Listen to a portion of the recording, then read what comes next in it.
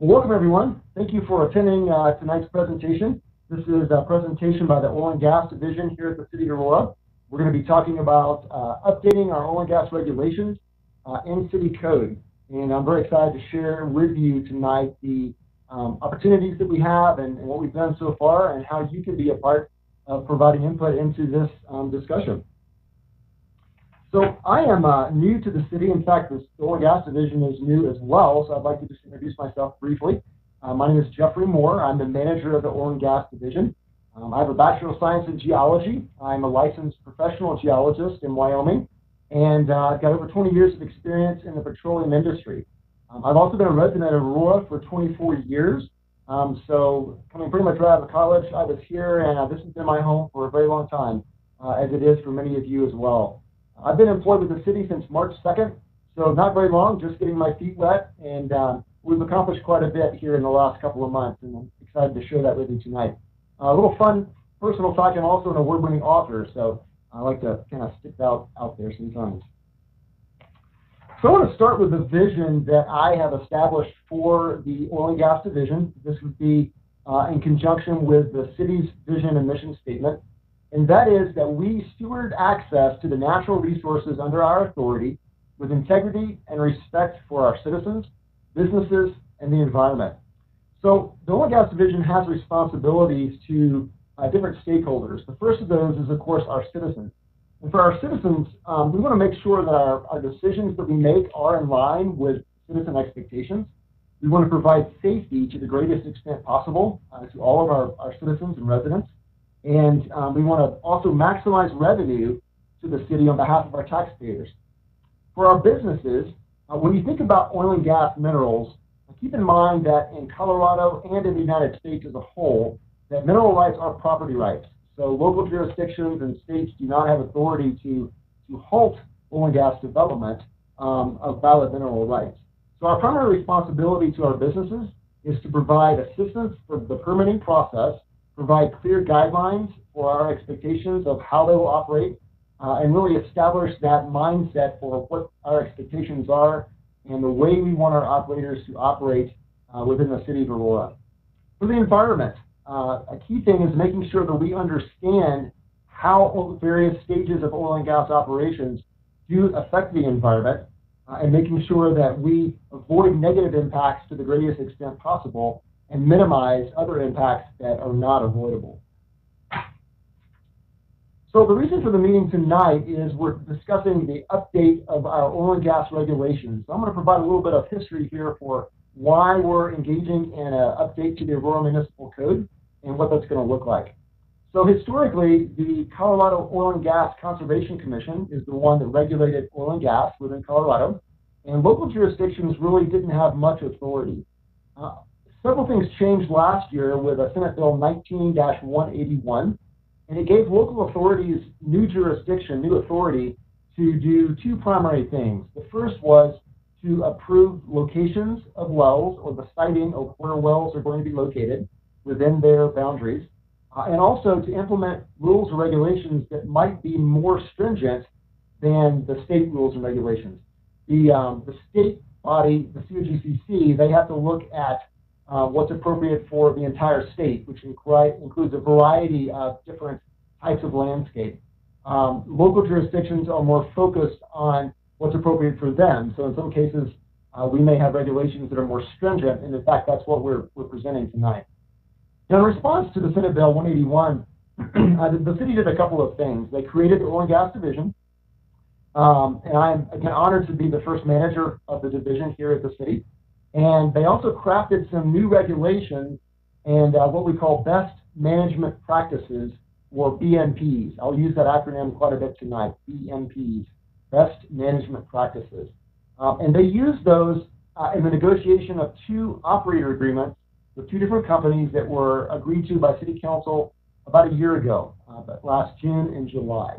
And so that's what's been done to date. Now, that leaves us in a place where there are some old rules and regulations that are part of the official Aurora Municipal Code, and those really are outdated. That's why the City Council engaged in updating those processes or those regulations for the operator agreement. because the existing code is outdated. It does not reflect current industry standards and current industry best management practices, and the City Council wanted to provide greater protection to our citizens and to the environment. Also, the current operators are using these operator agreements. Those are legal agreements. And so neither the city nor the operator can change the terms of those agreements unilaterally. So, for instance, if we were to update our regulations in the future, we can't always apply those retroactively to the wells drilled under the operator agreements. So, because of these two situations, what I propose as I come into the oil and gas division is that we craft a new document called the Oil and Gas Manual, and we put all the rules and regulations related to oil and gas in that manual, and then we update the city code to refer to the manual. Now, this process is something that's been done by other departments. For example, Public Works has a roadway design, construction, and specification manual that includes all the technical requirements and regulations related to roadways. Other departments have similar manuals as well. So this is in line with other departments in the city. It's how they do it, and it's what I feel would be best, and it's what our staff feels would be best here at the city. Now, there's some advantages to the city of taking this route. The first is it does provide some greater protection to our citizens and the environment because we are able to update the oil and gas manual as needed on a regular basis and include new BMPs, new regulations as they become appropriate. It also standardizes all of our future operators and well sites to the then current BMPs. Finally, it reduces staff time and cost, which of course is a direct help to taxpayers here in Aurora. And we can update this manual, the oil and gas manual, by promulgating new rules after a review by a couple of groups here at the city.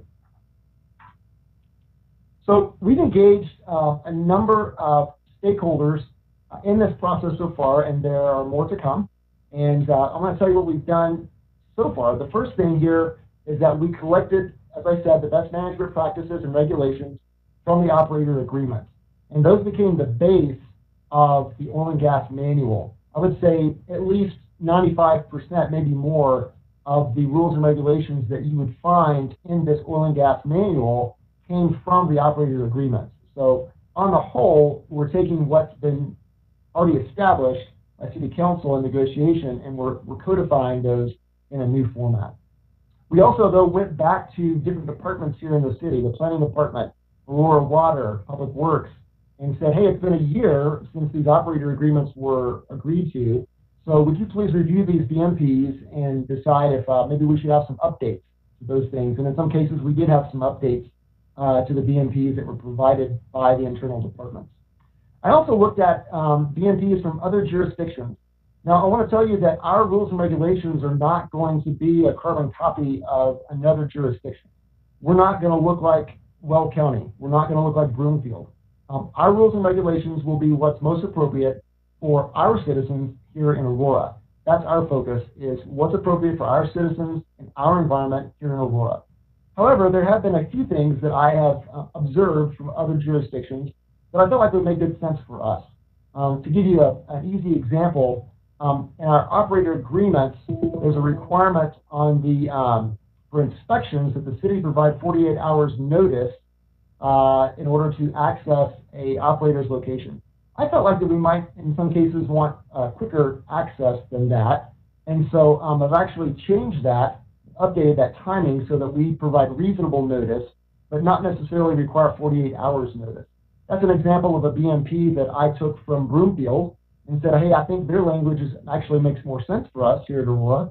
And so we've updated our rules and regulations in some cases based on other jurisdictions. We've also updated some things based on expected rule changes from the Colorado Oil and Gas Conservation Commission. So as you may be aware that after the Senate Bill 181 last year, which provided a very large change in the focus for the COGCC, they've engaged in a rulemaking process and a mission change process update, really. And so because of that, they have some new rules that have been established. They have a number of other rules that are still in draft form, and they're working through those in the next couple of months. So we've been, say, involved with that. We're actually a party to those rulemaking hearings and make sure that we are aware of the directions that they're going. And so we've included all those things that we can already. All of the state regulatory bodies are, in some cases, making constant adjustments and updates to their rules and regulations. So we will always be aware of what those changes are, and we'll make changes to our oil and gas manual in the future as appropriate based on changes at the state level. And then finally, just last night, I spoke with the Oil and Gas Advisory Committee here at the city and received some great feedback from them on the oil and gas manual. If you don't know, the Oil and Gas Advisory Committee is a committee established by the City Council. It's made up of members of the public, service owners, and also folks from industry, the petroleum industry. And they get together every other month and they discuss various topics related to oil and gas development here in the city. They get an update of status, permitting status from staff, and they've provided some great feedback both to me and also to City Council. So what's remaining? We have a 60-day public comment period, which we are entering in now. It will continue through August 23rd. So we've got more than a month left in the public comment period. There are 2 town halls tonight and one again on July 28th, which we'll be able to present this information and receive feedback from the public. Once the public comment period is done, then we will have a final review of all those suggested changes from the public by the staff and our city attorneys, and then we'll create a final version of the document. That will then go through an internal process of review at the city through several different committees: the Planning and Zoning, Planning and Economic Development Committee, Planning and Zoning Commission, and finally City Council to approve the ordinance, which will actually legally update our code.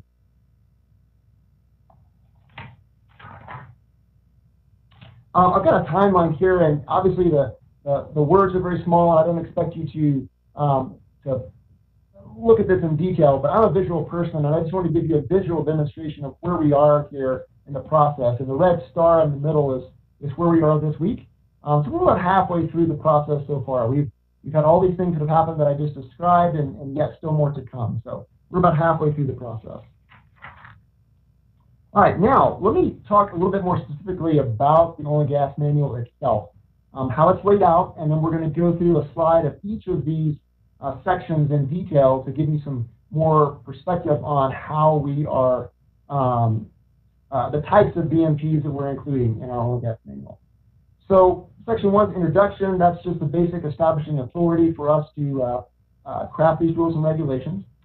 Section 2 is the oil and gas permit application process. And that process really just delineates step by step the process that the operators would use to go through the permitting application process from beginning to end. We've had that previously, but we've made some adjustments to it based on COGCC upcoming rules changes, and it's very detailed and let the operators know hopefully exactly what to expect in terms of the application process here at the city. Section 3 is safety and security. I put this first because whatever operators we have that come into the city, I want that to be the first thing that they see, that whatever they do, our expectation is that they're going to do that with safety in mind and with security of the location. When I say safety, I mean safety for everyone involved. I mean safety for the public that may live or work or drive around where the locations are. I mean safety for the workers that are on location working for the oil and gas company. And security as well. We want to make sure that the location is secure at all times, and that we have appropriate regulations in place to make sure that someone that's not authorized cannot access that location and cause problems. Section 4 of the Oil and Gas Manual is titled Protection of Water Quality. As a geologist, a licensed geologist, I feel that protection of water quality is probably the most important thing that we can protect, and here's why. It's because that to remediate water, especially groundwater in an aquifer, is time-consuming and expensive and somewhat difficult. It can be done, but it does take significant effort to update or to remediate water in an aquifer. And so I've included this section next because I want our operators to know that the decisions that we make as a city, that's going to be a primary thing, primary driver is protection of water quality. Section 5 is protection of air quality. That's the next most important thing. We make sure that the emissions, well, I should say that we try to limit the emissions from the oil and gas operations as much as possible. And then also, we have monitoring in place, and we're aware of what the air quality is around these oil and gas locations. Section 6 is protection of surface quality. So this is everything related to the surface, such as landscaping and weed control and everything else. And we'll get into the details on that here in a few slides. Then Section 7 is general oil and gas permit requirements. That's everything that did not fit into one of the other sections on protection of water, air, or surface. Now, these first 7 sections, these are related to oil and gas wells and the areas around those, which we call locations, oil and gas locations. And then, beginning in Section 31 through 38, we have pipeline regulations. Now, many of those regulations are very similar to the ones related to wells, but because a pipeline is not drilling a well very deep, they're simply installing a pipeline under the ground, there are some key differences in those regulations. So I pull those out separately so that operators that come that are involved in a gathering system or other type of pipeline can see those regulations very specifically. And then finally, at the end, we have inspections and enforcement. All right, so let's look at some more details here of these best management practices that we are implementing in the oil and gas manual. So Section 3, safety and security. So this includes things like a security plan, access control, gates and fencing that are required at different stages of the operations for the operators, warning signs at the locations, a remote security plan. It also includes an emergency action plan, including automatic safety systems, an emergency response plan, and hazard analysis. We require the operators to communicate and coordinate with Aurora Emergency Services and other jurisdictions such as Bennett and Watkins in some cases to make sure that wherever they're located, the local emergency services around that area are aware of the operations there and they're close to their facility and are able to respond to any type of situation. There's also a photometric plan. This is the lighting plan that describes what kind of lights the operator is going to use and how they need to point into the location and not shine out, but provide extra security for the location. We have a chemical ban. We have a list of chemicals that are banned from use in hydraulic fracturing. These are things that were included in the operator agreements, and we've brought them over into the oil and gas manual.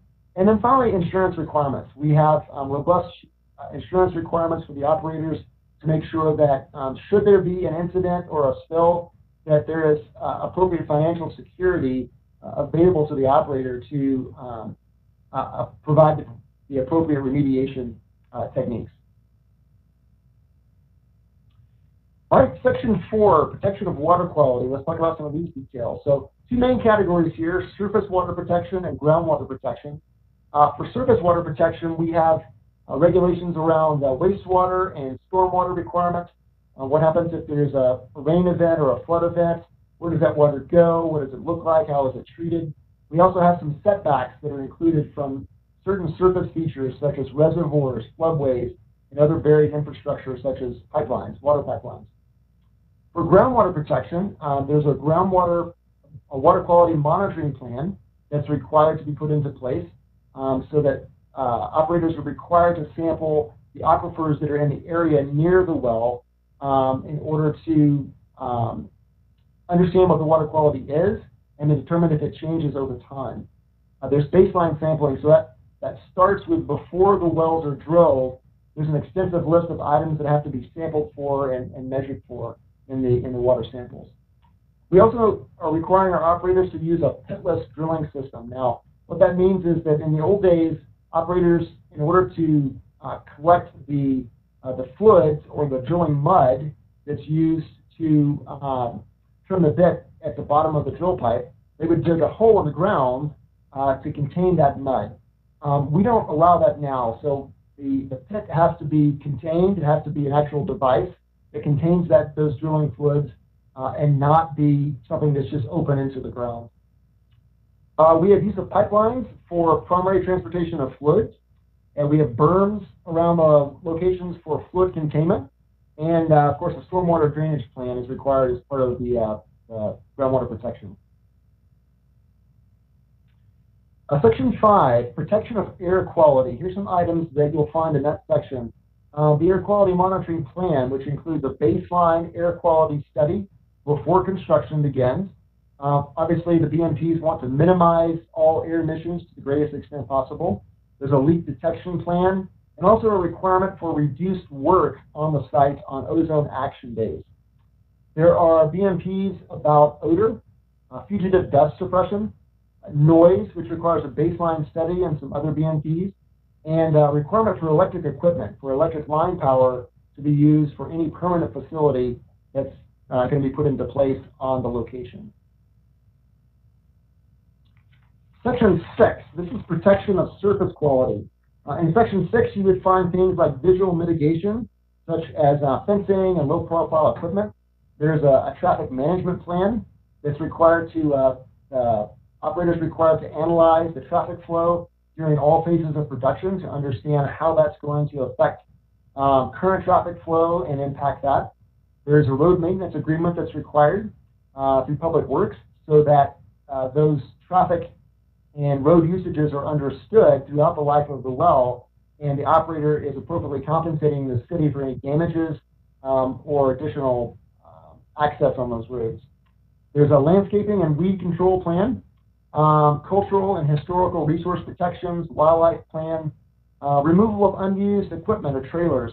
So we do not allow our operators to leave unused equipment on a location. Once the equipment is no longer being used, or if there's a trailer or something else like that, it has to be removed within a certain period of time. So we don't want our locations to be a collecting point for old or unused equipment. We want those to be minimal in terms of what's actually on the surface once production begins. There's a setback for parks and open spaces, and then finally reclamation, which is both interim reclamation. Interim reclamation would be the phase after the well is drilled and completed and during the production life of the well. So there's an interim phase where the operator has to engage in certain activities as they decrease the size of the location or the pad. They have to make certain efforts to return the pad site to its native original topography and original use. And then, of course, final reclamation would speak to the very end of life of the wells, where the wells are plugged and abandoned, and the surface is completely remediated back to its original state. So that's Section 6. Beyond that, in Section 7 are just general requirements. There are notifications for surface owners within 1 mile of the oil and gas location, and that requirement also applies to homeowners associations that might be within 1 mile of the location. There's requirements for notifications on incidences and spills, and then, of course, we have regulations around inspection and in enforcement. So those are all the sections that apply for actual well sites within the city. Sections 31 through 38 apply only to pipelines. Again, many of these regulations are very similar or the same in some cases as what you would find in the sections for wells, but to the extent that they differ, you would find them here. I have those broken out in the same topics as what we put in the well section. So we've got protection of water quality, protection of air quality, protection of surface quality, notifications, and then there's some additional construction requirements on the pipelines that we do not have for the wells. So as a local jurisdiction, Aurora does not have legal authority over the downhole elements of a well bore. Those are under the purview of the Colorado Oil and Gas Conservation Commission. But we do have some authority for regulating the construction of pipelines. And so we've got those included here in Section 38. So that concludes the end of my prepared presentation. I want to give you some instructions here that are on the screen about how you can access the draft oil and gas manual. how you can provide public comment, and the opportunities to provide comments here this evening. So the oil and gas manual is available on the Aurora City website. If you are listening by phone, that is www.auroragov.org/oil and gas. And that's all spelled out. OILANDGAS, oil and gas. You can also just go to the webpage and do a search for oil and gas, and you should be able to find it as well. And that'll take you to the webpage for our division. I would note that that webpage is under development, so we've got some plans for adding additional information to that for the public, some maps and some other resources that would provide valuable information and easier access to the information related to oil and gas than maybe it is to find it now. So that's where you can go. The draft oil and gas manual is available as a PDF file. You can download it from that site. Public comments are being received through August 23rd at the following email address, which is oilandgas@auroragov.org. In this case, the oil and gas is slightly different. It uses the and sign or the ampersand instead of the word and. So the address would be OIL_GAS@auroragov.org. That email address is also on the website.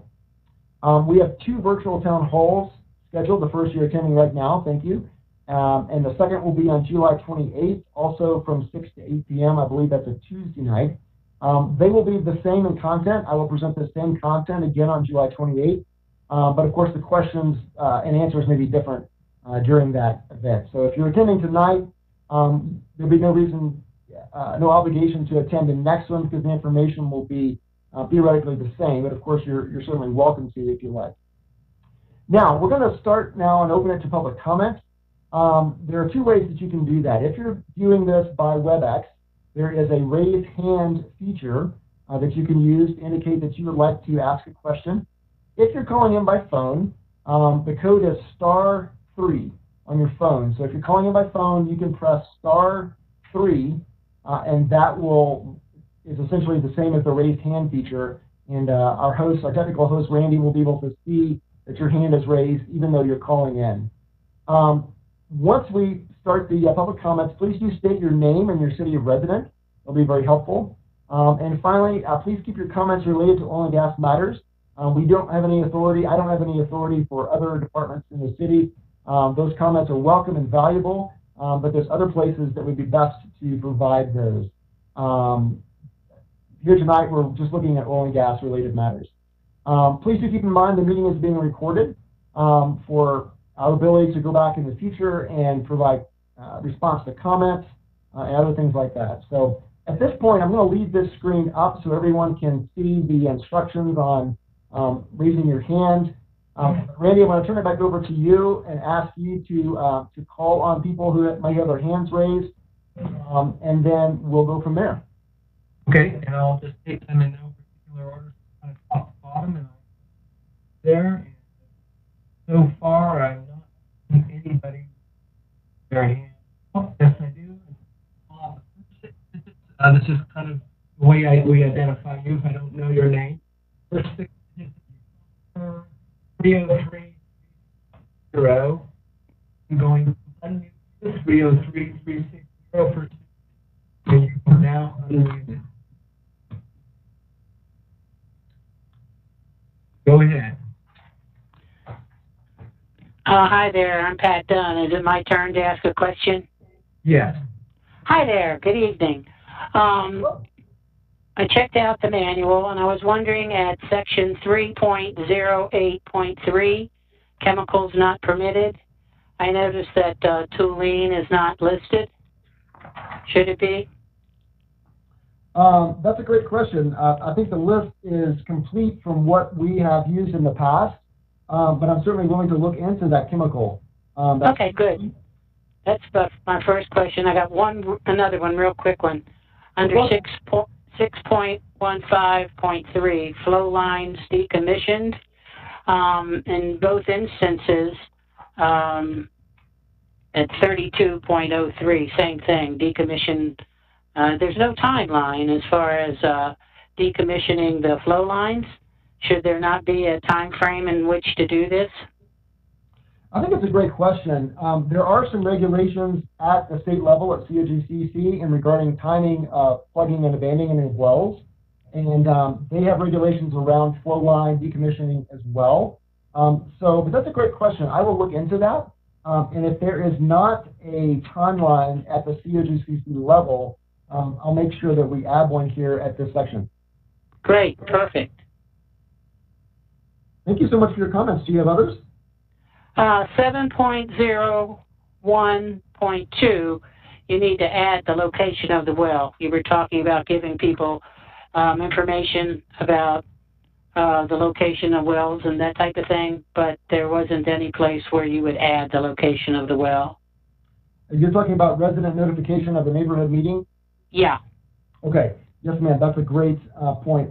So in the notification that you would receive, or a surface owner would receive about the neighborhood meeting, it should contain all of the pertinent information.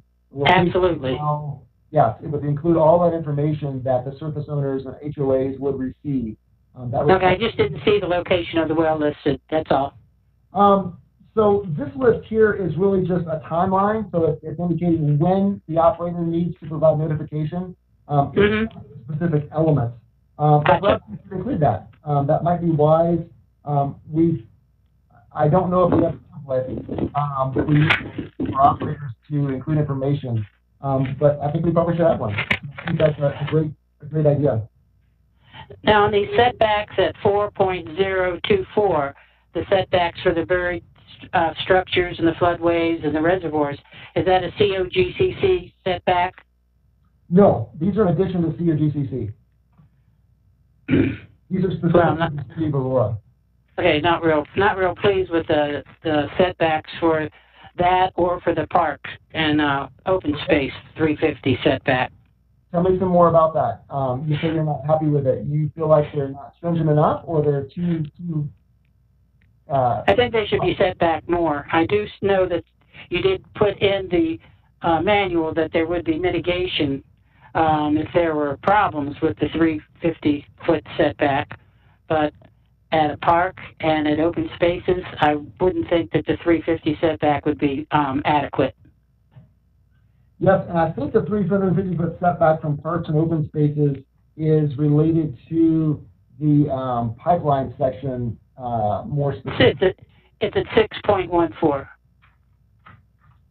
Go there, 6.14. 36.14? Yeah, I think it's 36.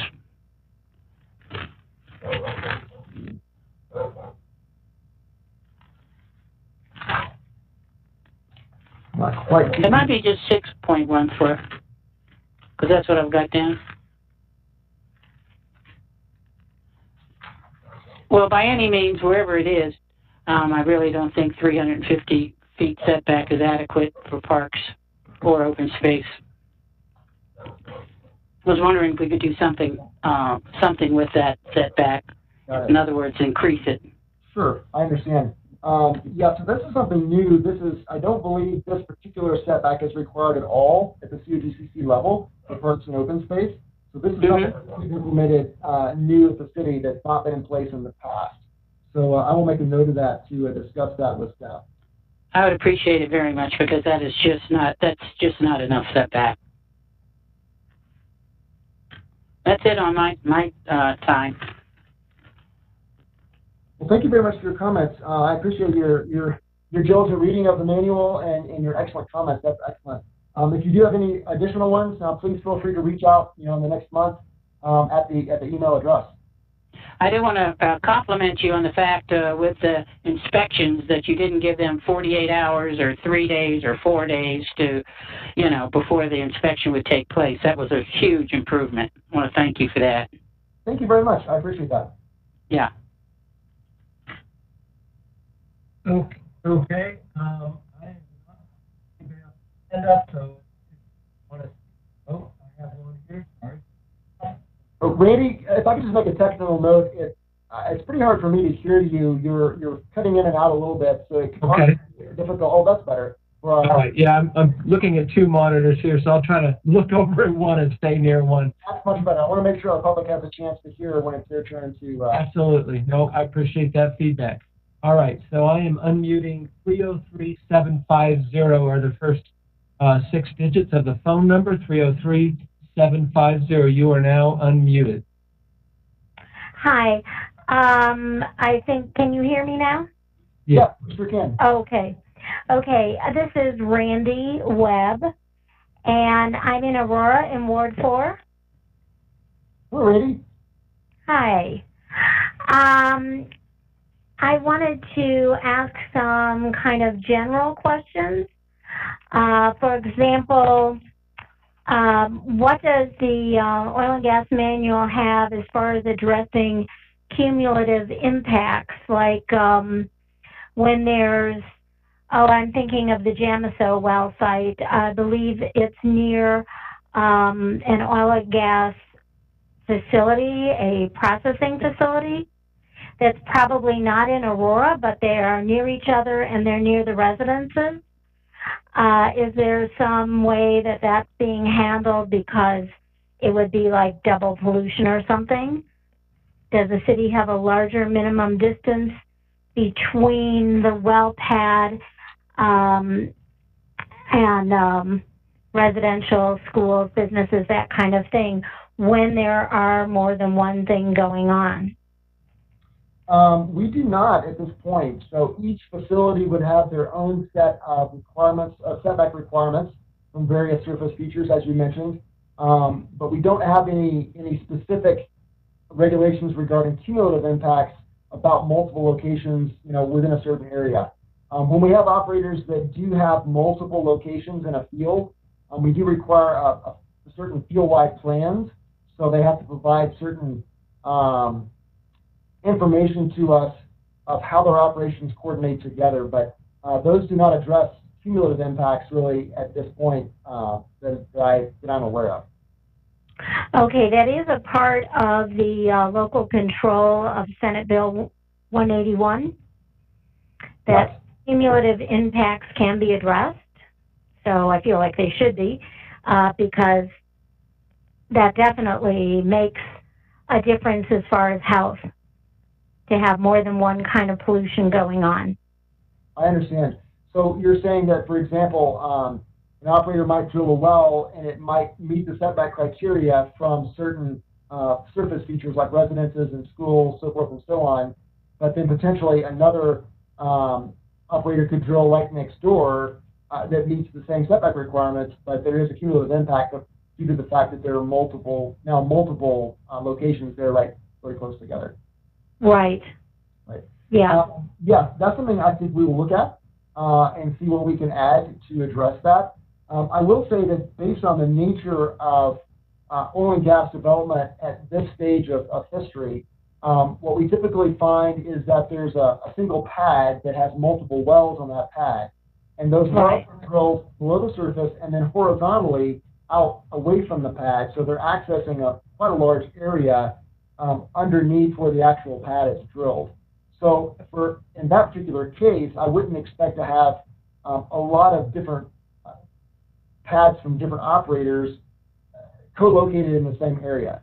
But that's not the example you gave. You gave a different facility type. So right. Something we've not. And I do believe that exists right out there and probably elsewhere. I don't know. Also, I wonder, in that regard, is the city limiting how many wells can be on a pad, or probably more specifically, a pad of size X would only be allowed so many wells? That might come in the permitting, but I think the manual would want to cover that.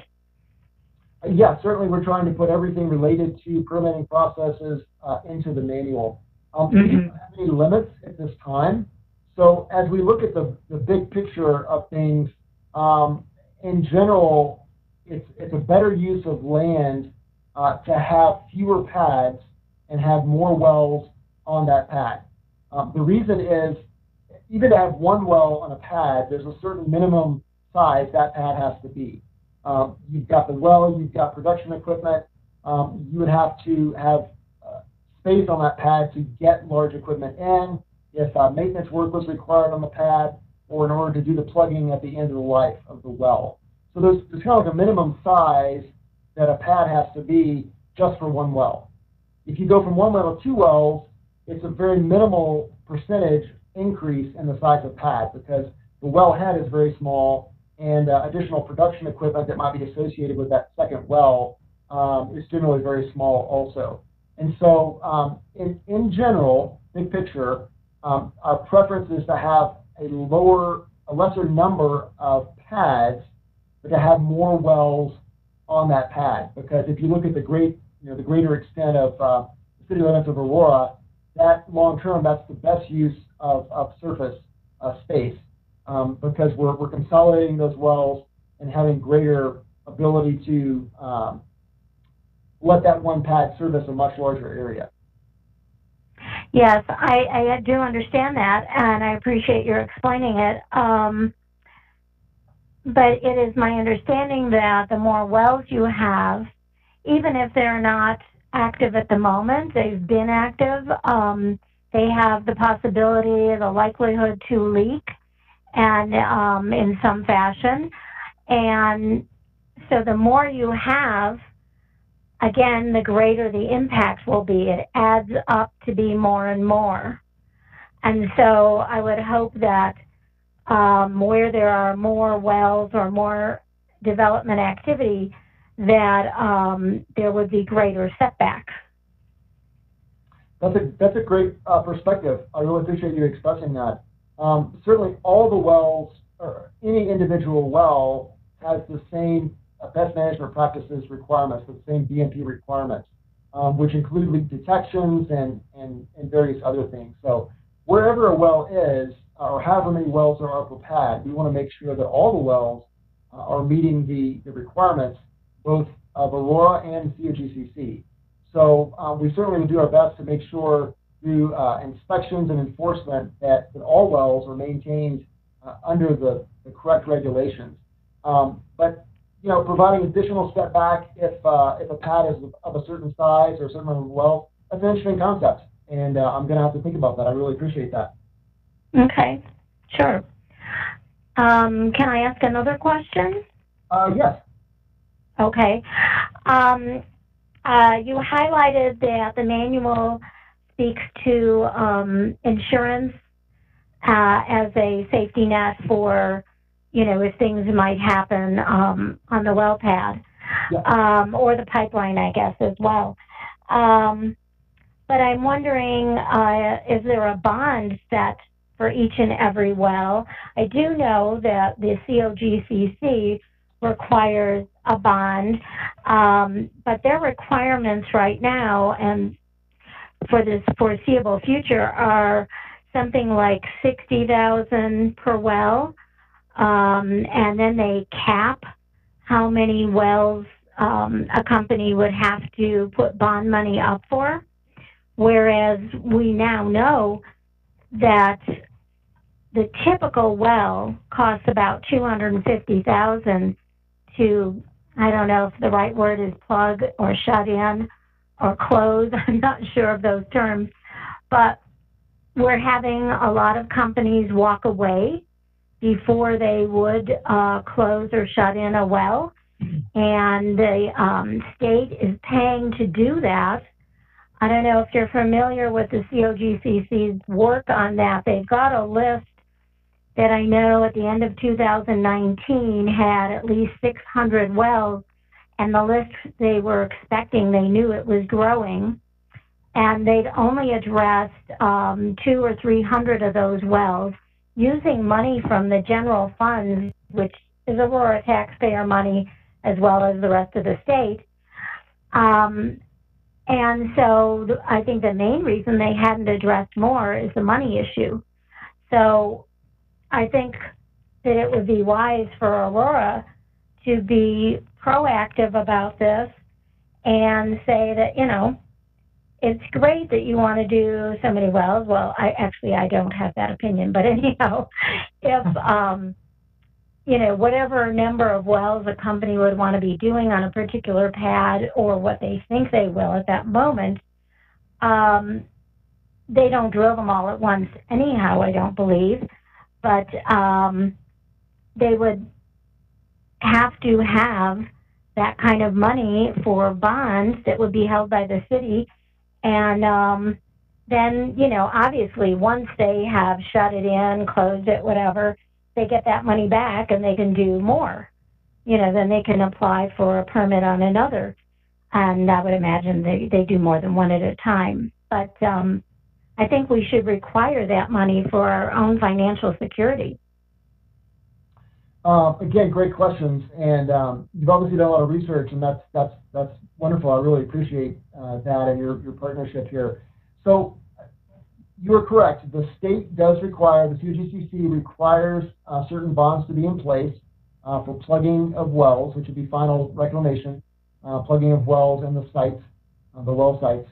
And there has certainly been discussion about the cost of plugging modern wells, what the cost is, and is the bonds enough? Those are all valid concerns that you're raising. I would say two things in response to that. One is some of those values of bonding requirements will be under discussion at COGCC upcoming in August and in the fall. So there's some discussion there, and I would certainly encourage you to provide feedback to COGCC as well on your thoughts on that. The second is a matter of legal concern, and that is that the city, and really any local jurisdiction, does not have legal authority over the downhole wellbore. COGCC is the only regulatory body in the state that has authority over the downhole wellbore. So we have to be careful that we don't make certain requirements in our rules that would appear to take authority from the state, because there's significant risk to the city in that case, in the sense that the state might say, well, you're now fully responsible for all the wellbores, and we don't have the funds and aren't requiring the bonds as you said. So there are some legal issues behind that regarding local versus state authority, and our city attorneys have provided insight to our division that because the authority over the actual wellbores themselves downhole reside at the COGCC, that they're the ones that need to make those decisions and be responsible for plugging orphan wells that may be abandoned by an operator. But again, I think that your comments are certainly valid, and I would encourage you to provide those to COGCC as they're engaged in updating the rules here this fall. Well, okay, and I appreciate that. And you say they'll be discussing that in August, you think? Yes, the professional commission, oil and gas commission, just got seated on July 1st. That was a statutory requirement, and so there's been a change of commissioners that just happened. Right. They engaged in rulemaking all through the spring, but when it got close to July 1st, they put a pause on those rule-making processes and said we're going to delay until beginning of August. I think it begins August 24th is the next round of hearings. Now, that's going to be hearings where they actually discuss the changes. Even still now, various entities that are parties to the rulemaking, such as the City of Aurora, we're already providing feedback on the draft rules and regulations that they've put out. So there's work ongoing now at the COGCC, but the public hearings and whatnot will be occurring in August, I believe, starting the 24th. Now, what appears to me most important, even more than the financial, which can certainly bankrupt us, is that if they walk away and we're waiting for the COGCC to complete the wellbore downhole, as you say, in the meantime, that'll be leaking. And that's a threat to our health, our safety, and the environment. So waiting on the COGCC and the state to find money, and why should we be paying it at all? I mean, it just seems like, well, maybe a better way or an additional way in my mind to come around is to have rules, and maybe you have it, like we do, or somewhat similar to what we do for other kinds of businesses, to look into their finances and say, yeah, this is a good company to do business with. They have a good financial reputation. They don't have large debts.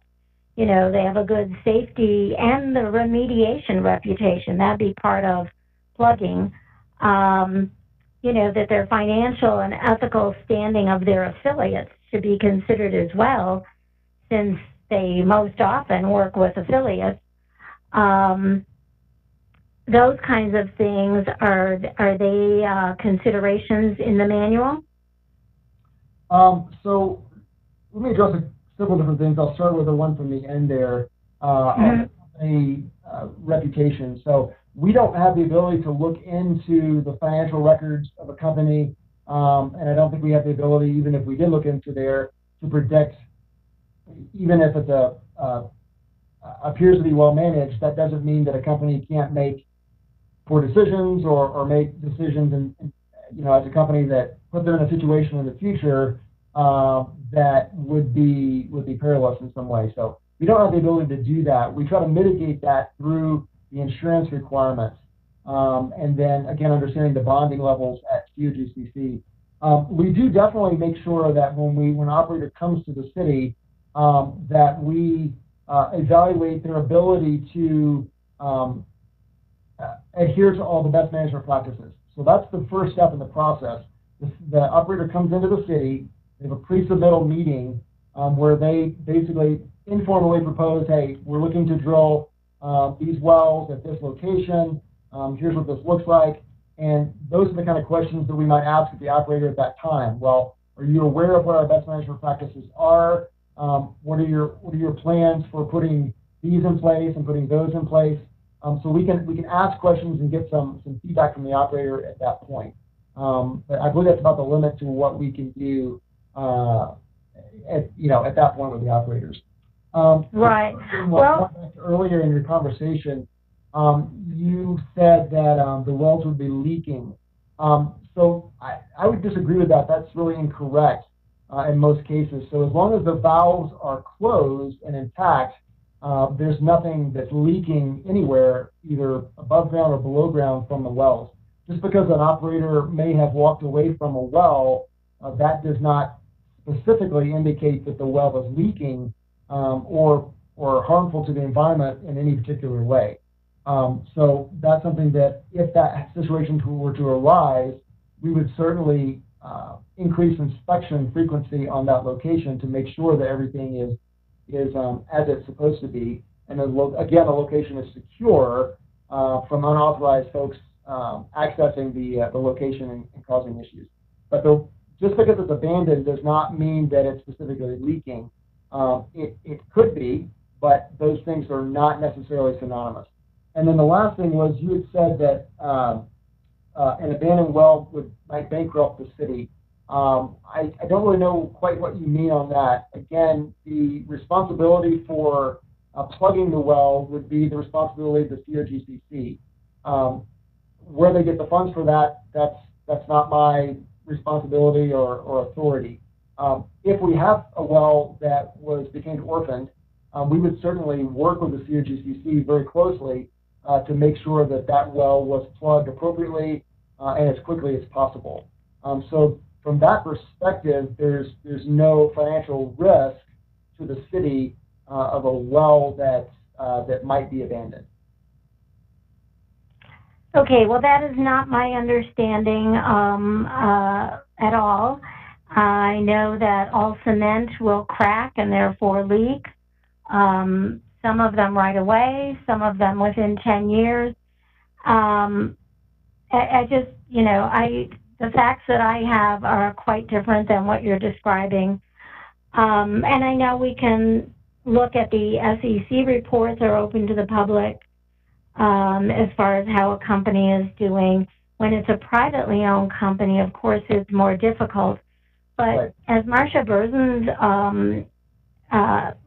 thinks of different businesses, she has always asked about their reputation. What have they done in Colorado before or elsewhere if they're new to Colorado? that kind of thing.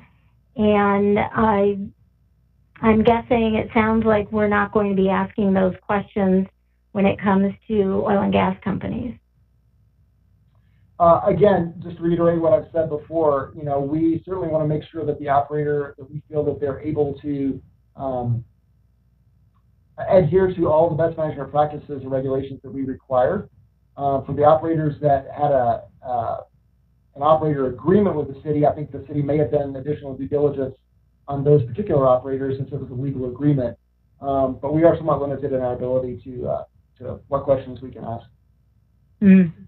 Thank you very much for your questions tonight. And if you have more, you're welcome to send those to the email address. If you have questions or comments, I welcome those to be sent there. And Randy, as we move on to the next person, because I'm showing my screen, I'm not unable to see how many folks may be participating and have their hands. So, Randy Simpson, if you could maybe let me know as you introduce the next person how many folks we have that may want to speak tonight. I want to make sure we get to as many as possible. We still have an hour left on the schedule. I'm just unaware if we have 2 people or 200. So. We just have one other waiting right now, so I'll go ahead and bring her over.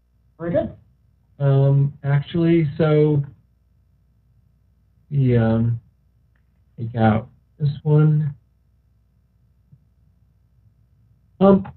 Sonia, I'm not seeing that you have that I'm able to unmute you for whatever reason. I'm going to go ahead and see if this works.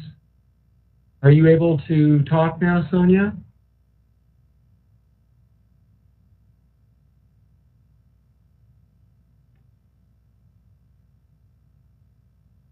I'm going to bring Sonia over temporarily as a panelist to see. I'm not seeing that you have a microphone connected, Sonia.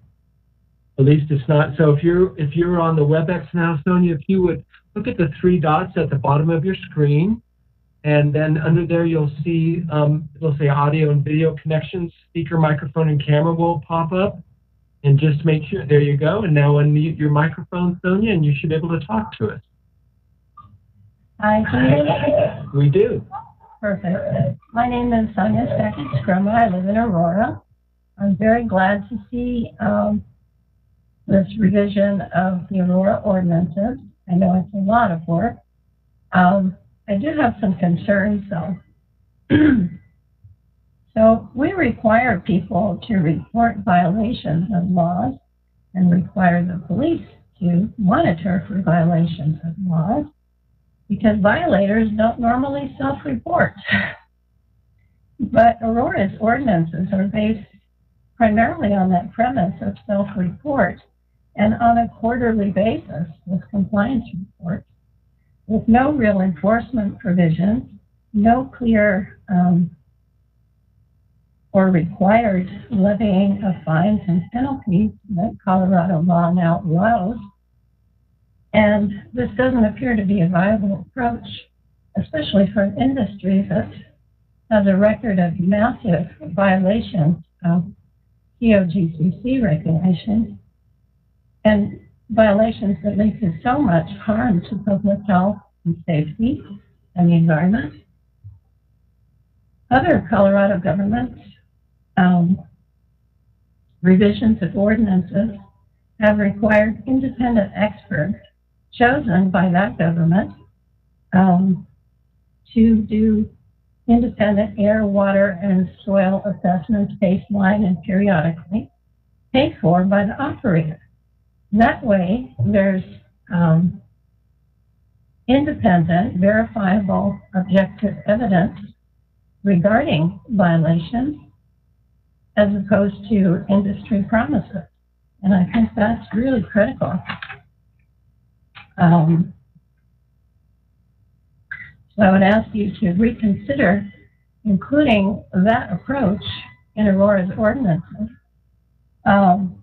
Also, other local governments have required submission of information to assess the appropriateness of an applicant based on SB 181 law. And 2 things in particular. One is to submit information that would allow the local government to review the financial fitness of the company to perform the entire contract for its lifespan, which would have been really important in Aurora, for example, with extraction, and also to require submission at the application stage again by the operator of a certified record of past performance that includes all violations and all incidents, so that the city or the local government can have an idea of what the performance is actually of this entity. And both of those seem like very prudent, important, kind of standard business type approaches that our city should include. I also noted that in certain sections addressing, for example, water pollution or soil pollution, it states that the operator, in the case of a pollution of a waterway, shall pay its, quote, proportionate share. Well, if the operator does the polluting, its proportionate share is all of the costs of cleaning it up. So proportionate seems very inappropriate as a modifier there.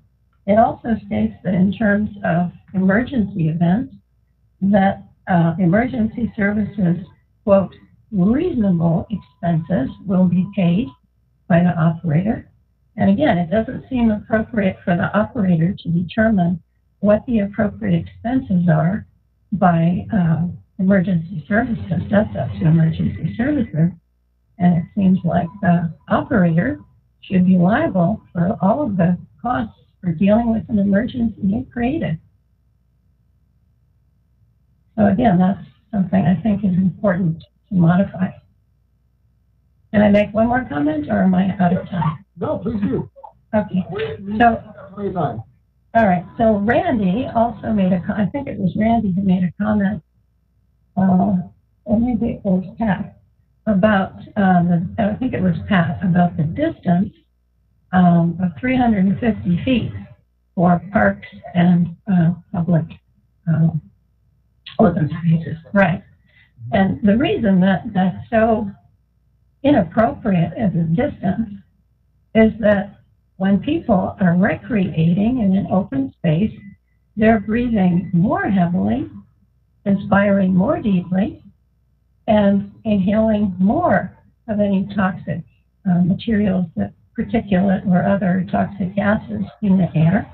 And that's particularly the case for vulnerable populations: children, pregnant women, elderly, people with respiratory or cardiac conditions.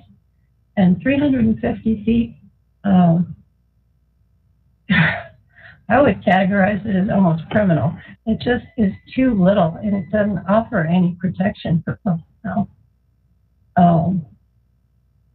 It should be a greater distance than the distance required from residential areas, since it's an area where people are inspiring and expiring more quickly, more deeply, etc. Thank you.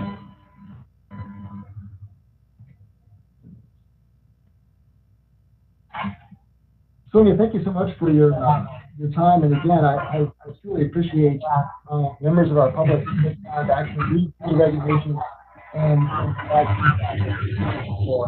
These are actionable steps that we can take again. I'm a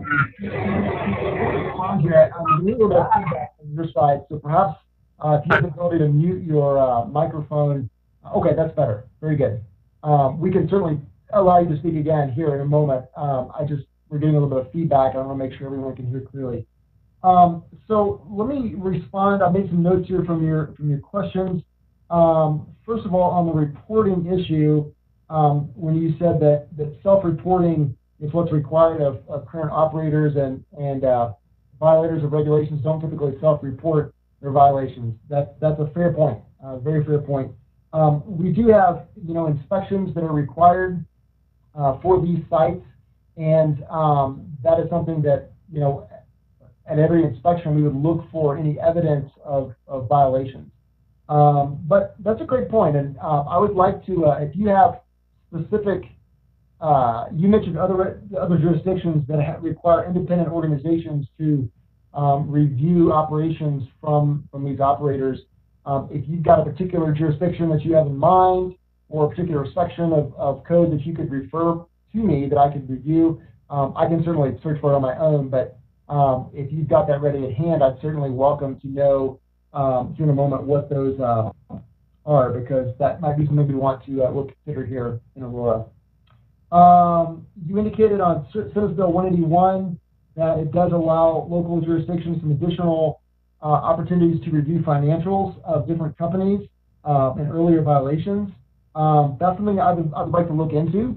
I've not seen that specific line of provision yet, so let me look into that and see what we can determine. Certainly, we do want to make sure that the operators we're working with are financially sound to the greatest extent that we can do that.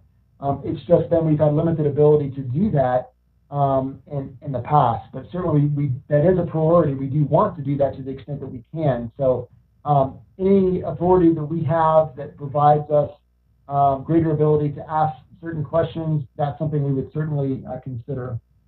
You mentioned the word proportionate, and I'm finding that in section 34-3-1, where the operator would pay a proportionate cost of remediation.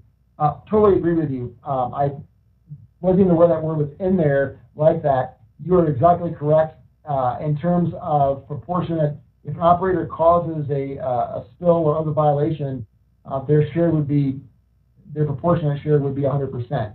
So I think we can remove the word proportionate there and just make it very clear that they're responsible to, for cleaning up or remediating any issues that they cause. The final thing is on the 300-foot setback, 350-foot setback on parks and open space. Again, very good thing to consider there. You suggested that might need to be a greater setback than residences. And I would have to give that some consideration to think about that, different terms. At this point, I don't believe there's been any requirement at the COGCC level, specifically for the category of parks and open space. So this is something that we're trying to require, as a place to start.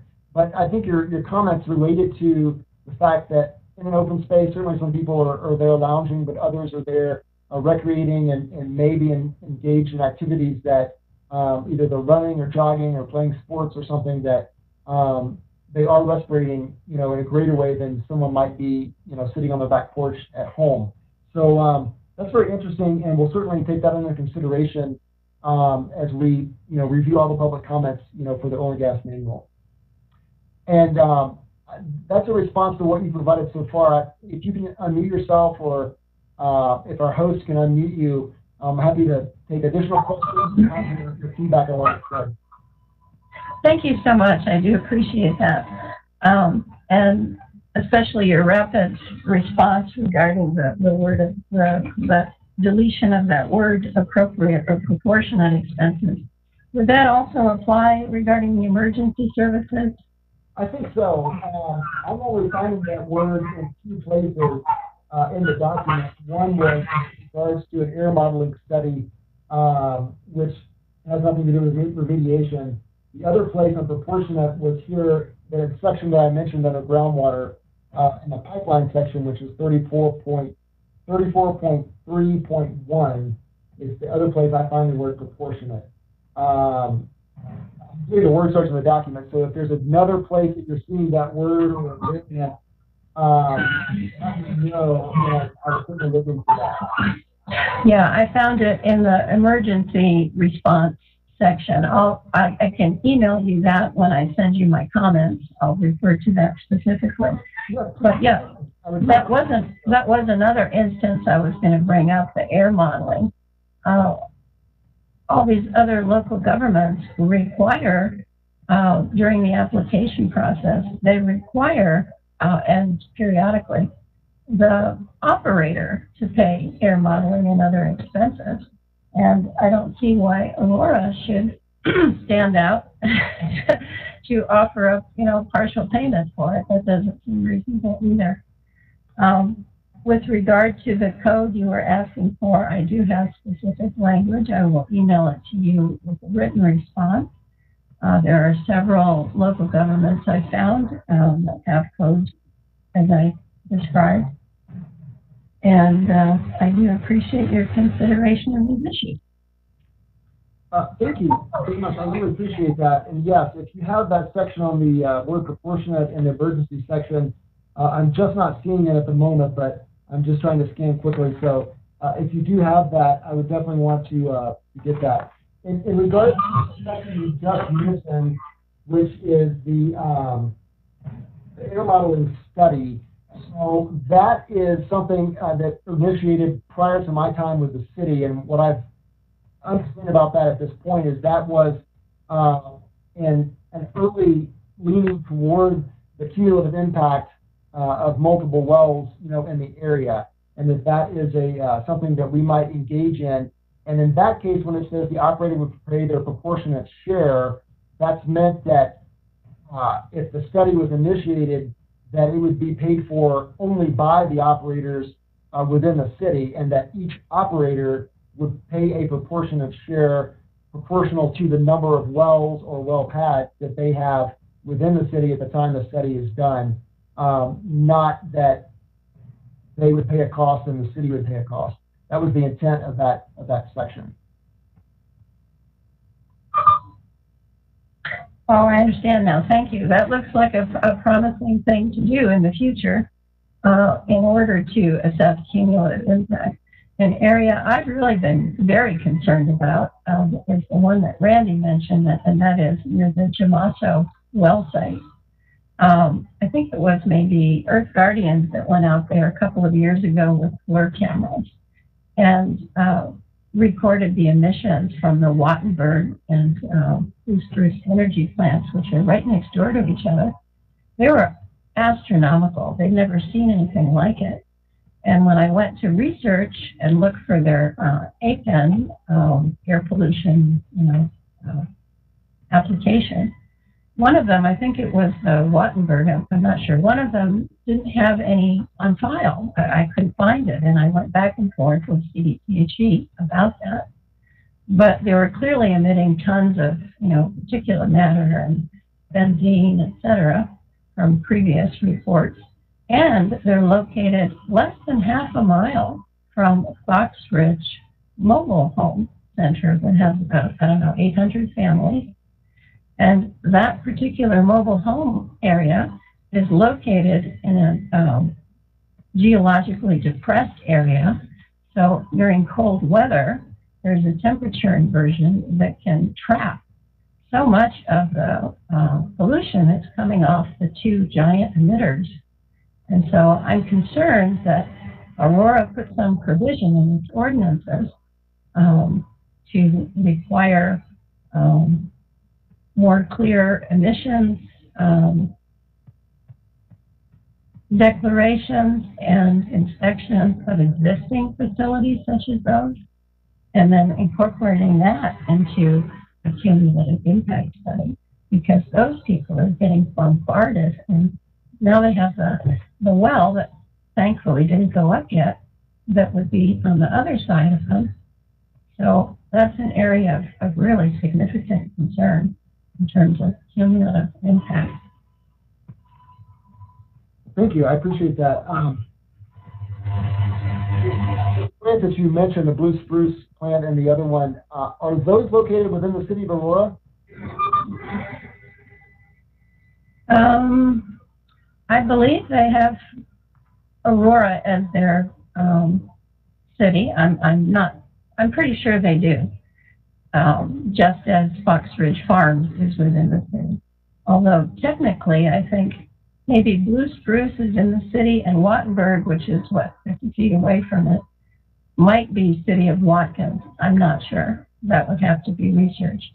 The point is, they're all very close together and emit right in Aurora, in a population that's in a very precarious geologic position.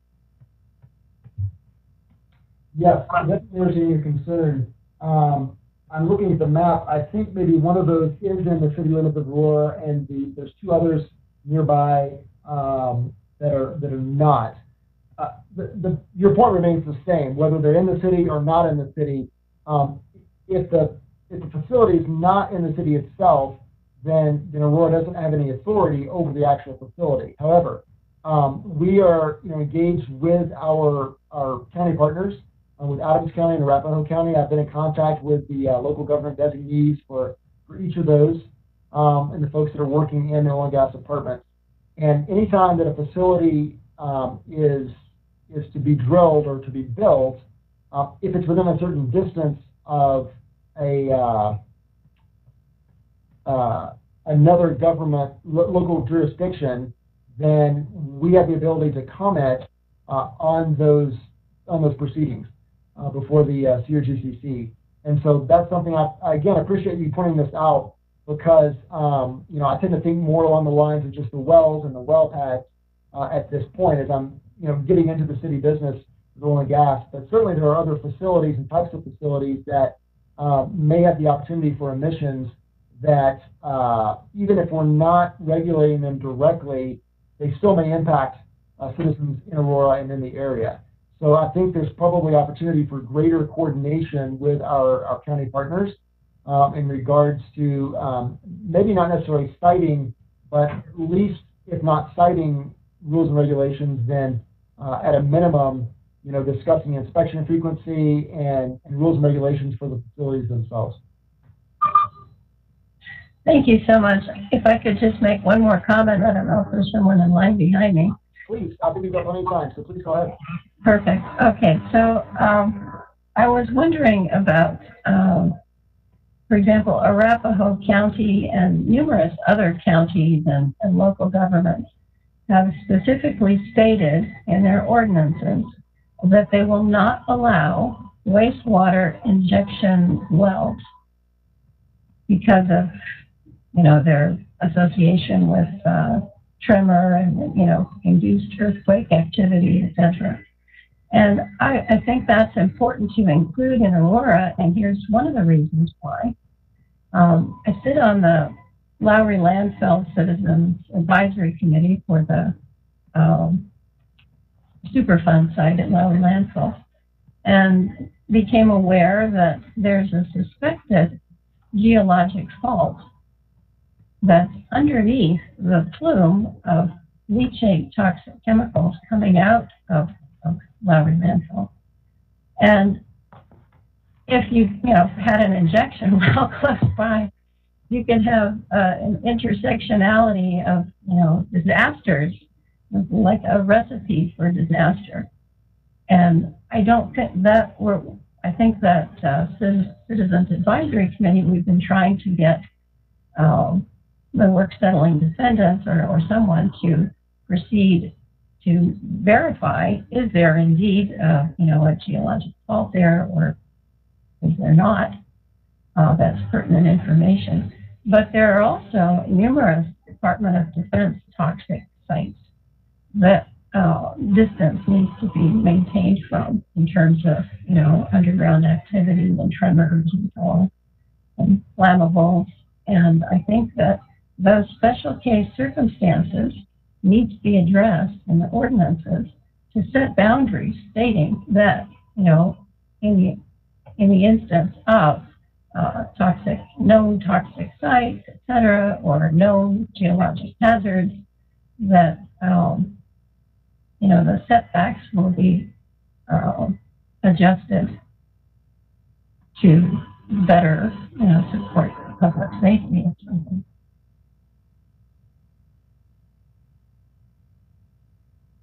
Thank you very much. I'm just making notes here and capture those things appropriately. So let me address the injection well question. And I've had numerous discussions with Aurora Water, and this is a concern that they share as well. Aurora is a little bit unique in the metro area in that we own a lot of water rights that are actually underneath the city and the reservoirs underneath the city. And that's very important to Aurora Water, even though we get a lot of our water, I think all of our water at this point from other places and mountain reservoirs and things like that. The water that's below us, they want to make sure that's maintained for the future. And as you know, if there's ever any issues with other water supply, that we have the water below us in order to access. And so that's very much of a concern of Aurora Water. I believe that there's a prohibition on injection wells within their rules and regulations.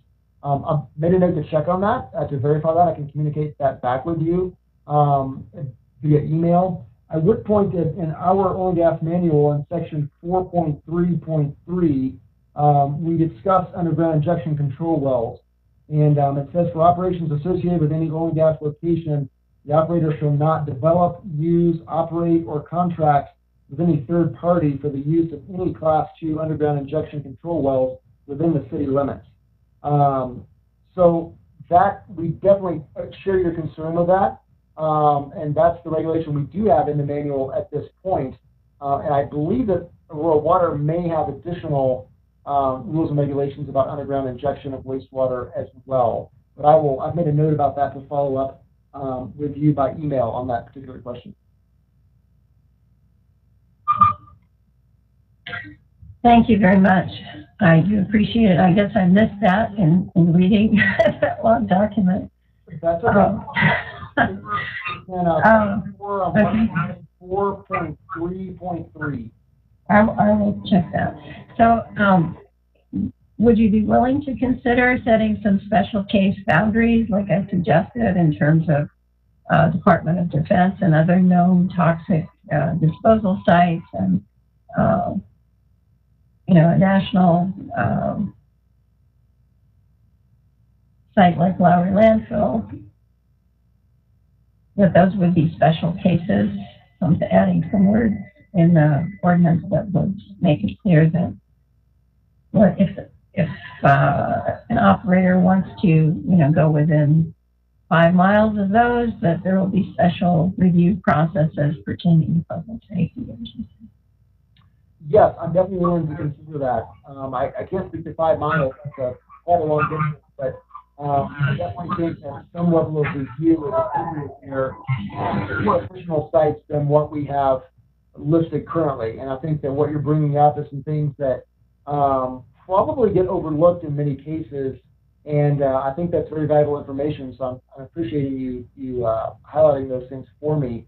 I will need to do a little bit of research to understand what those situations look like currently, both within the city of Aurora and nearby Aurora, so that we can understand, what's the extent of those sites, where are they, and see what research has been done past research has been done on those sites, specifically, or sites like that of those type. And then at that point, we could provide some comments on whether or not a setback would be appropriate for, and what that setback would be for those particular special features. Terrific. Thank you so much. You're very welcome. Thank you so much for your comments. And again, I really, truly appreciate you taking time to review the work we put together. And I really do see this as a partnership between our division and our stakeholders to provide valuable feedback to us. And this is the way that things get done. We hear your concerns, and we do our best to address those in the right way possible. Jeff, we have nobody else with their hand up right now. Okay. Why don't we give just a couple more minutes here, and if we have someone else that maybe joined late, it's 7:30, so maybe we'll just say 7:32. I'm happy to go to 8 o'clock if we think that people might be joining, super late. I don't mind staying on, keeping the channel open if someone were to join. I don't want to shut off communications early, since we've set it from 6 to 8 o'clock. At the same time, if there's no one else that is joining at this time, I suppose, Randy, for the sake of communication, since we have communicated until 8 o'clock, let's go ahead and keep the meeting open until 8 o'clock, and then we'll just check and see if anyone else joins in. I'm also willing, I think we may have some council members on the phone, and if there's any council members that would like to speak on that question of what you would typically do in other situations, I'm willing to receive that input. Again, since I'm kind of new to the city, I'm not sure what typical procedure would expect in a situation like this when we've advertised an event between certain times from 6 to 8 p.m. Again, I do want to recognize someone could join here, in the next few minutes and have some questions, and we would want to answer those.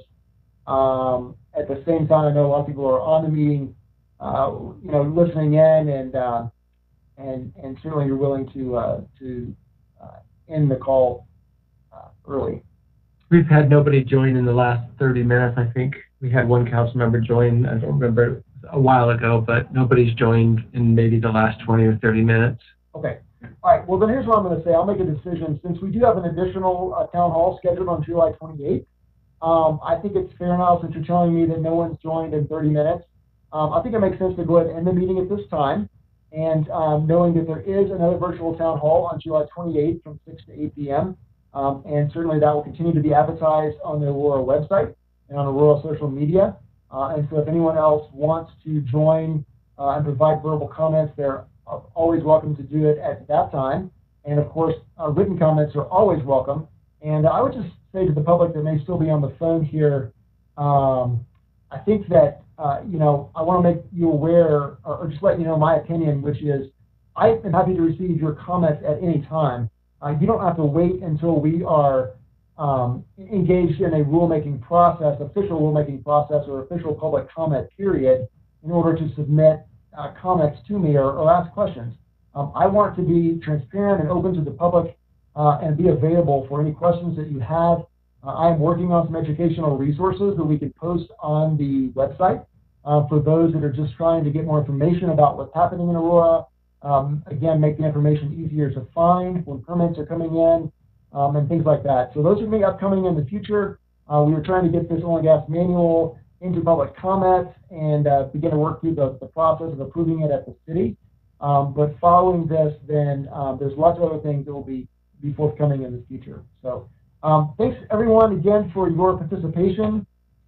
Jeffrey, we did actually, I'm not sure whether you answered your question. It looks like Sonia might have one additional question that she asked if she could ask. So yes, I'll unmute her. Do you have a question, Sonia? Oh, I just wanted to follow up if I could. I had mentioned in my earliest comments about the fact that Colorado law currently allows local governments to levy fines and penalties, and some local governments do that. And they state specifically what sorts of things they will levy fines and penalties on, and the amount up to they will levy it for, and how they will expect things to be remedied, and the duration, and all those things. Whereas our enforcement states that Aurora may levy fines or penalties. And that's really weird law. When you state that you may levy fines and penalties for violations, especially since they're so significant to our climate, to our health, to so many different domains. It seems imperative that if they're going to violate the terms of their contract, that levies and fines should be levied. And it also, if they're going to violate the terms, other municipalities also state that they have the right to totally revoke the contract if desired, or proceed to, court proceedings, etc.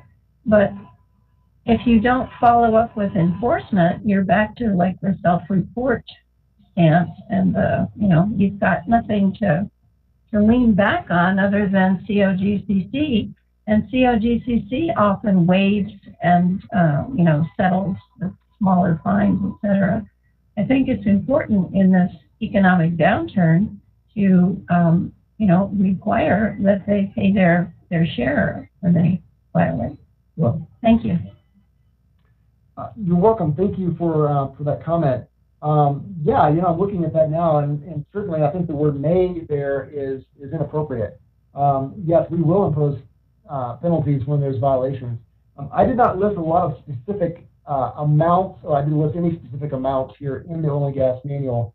The reason for that is my understanding is that there's other provisions of code that address fines and for violations. That's something we're checking into through the city attorney's office to make sure that that is, appropriately referenced to those things. If there are things that are specific to oil and gas that are not included in other places in code, those will be included here in the oil and gas manual. In terms of revoking a contract, so the contracts that we have with the operator agreements with 2 operators currently for well locations. And I'm not a lawyer, but it seems to me that revoking a contract might not be the appropriate avenue of redress, because if you revoked a contract, then it seems like that would actually remove the operator's liability from any future work on that site. And I think that it is the contract itself for those that have operator agreements that provide some opportunity for the city to address, those violations. Again, for those operators that will come in the future under the oil and gas manual rather than an operator agreement, we would have enforcement ability through the other provisions of the Aurora Municipal Code, and those penalty amounts. Like I said, that's something I'm coordinating through the city attorney's office to understand what's there currently and what might need to be placed specifically in the oil and gas manual related to oil and gas activities.